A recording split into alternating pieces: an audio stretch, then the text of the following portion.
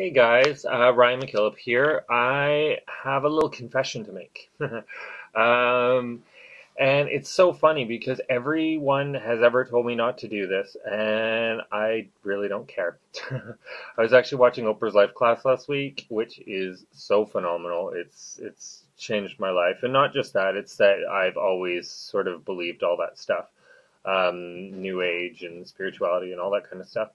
And I really have been doing, I can't even say this, I've been doing things that I think I'm supposed to do as an underwear designer, right?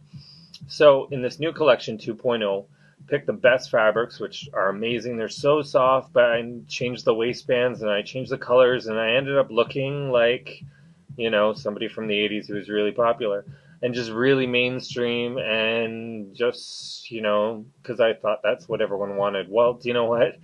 Um, I am returning to my roots, and I'm thinking the way that I was thinking when I first started in fashion school, and I'm being really, really creative, and I'm just playing. And quite honestly, um, I am going to deconstruct everything about Mckillop UW, and I'm going to start from scratch, and I'm going to make things that I want to make, that I want to wear, that are completely ridiculous, over the top stuff as well, that are true to me and are art and are inspirational, all the parts that are Ryan Mckillop. So, learning how to do it, I have no idea. It's going to be quite interesting. But the thing is that over the past 2 years, I kept on saying to you that I was going to take you on a journey. Well, quite honestly, I was taking you on a journey of nothing. I wasn't telling you anything. I had this huge facade up where I was just pretending to be this, multi-million dollar facade on the web, right? Well, that's not true. For the past 2 years, I've been getting the stuff partially made in China, and I've been sewing them all myself, which is one of the biggest projects I've ever done in my life. Over the past 13 months, I have been sewing all of your underwear. So that's confession number one. And it has been such a huge passion for me. It's fun to kid that I've had my hands all over all of your underwear, but it is the proudest thing I've ever done in my life. It is such an accomplishment to be able to do what I've wanted to do since I was 5.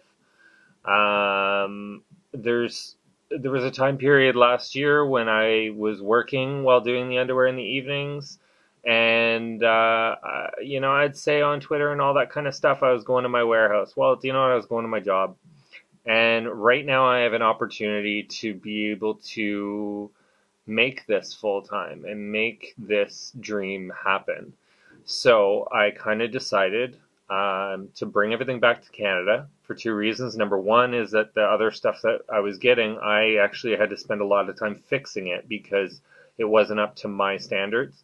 And another thing is that I remember when I went to college, I wanted to improve the fashion community of Canada.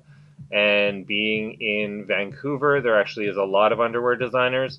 And I've noticed with the economy right now, a lot of people are coming back and making local. So that's going to be a big strength of mine from now on, to get things made here.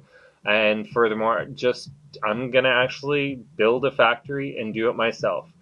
And confession number 2 is I work out of my house.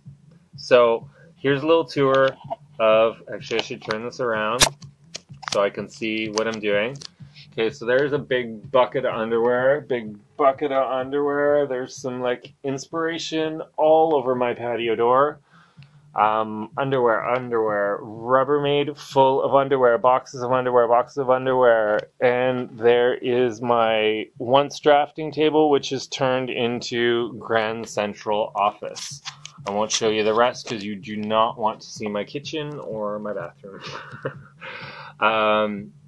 So anyways, I have decided that from now on, I am going to be honest with you, and I'm going to let you know how hard it is you know, because there's a lot of people starting businesses out there that are in the exact same book, in the exact, it's funny I say book because that's the next thought, but the exact same space as I'm in, that they're just trying to make their dreams happen and they're working really, really hard and doing everything sort of behind this facade. And they just want somebody to say, yeah, I'm here with you. It sucks. It's a lot of hard work. I've never worked, getting up at 4 in the morning and working until 8 at night. Um, and I always said that I wanted to write a book and tell everyone the truth about what was going on. And I'm like, well, do you know what? I'm going to tell you the truth as it's going on because I know there's people like yourself and your friends and people that are out there that are in the exact same boat. And you know what? It's worth it. I think so. Believing who you truly are and working really, really hard towards exactly what you want, there cannot be anything bad about it. So, anyways, I've kept on saying for the past couple of years, we're on a journey together. Well, this is day one. We're on a journey. I cannot wait to see what will happen over the upcoming years as we ride this journey together. And I promise that I will be upfront and honest, and I will take you on this journey. Because again, I don't just do this for me. I don't do this for money.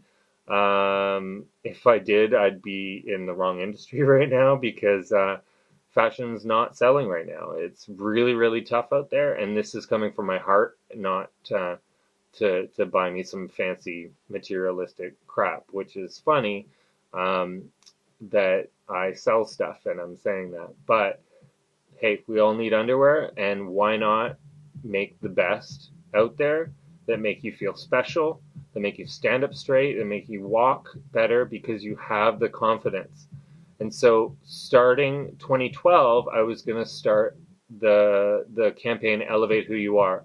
Well, I'm going to start right now by elevating who I am to be a better person, a better designer. And I've said all the time, please communicate with me. Twitter, Mckillop UW, Facebook, email, whatever. I really legitimately do want to hear what you have to say. If I've done something stupid, designed something ugly, made something that made you feel amazing, please let me know.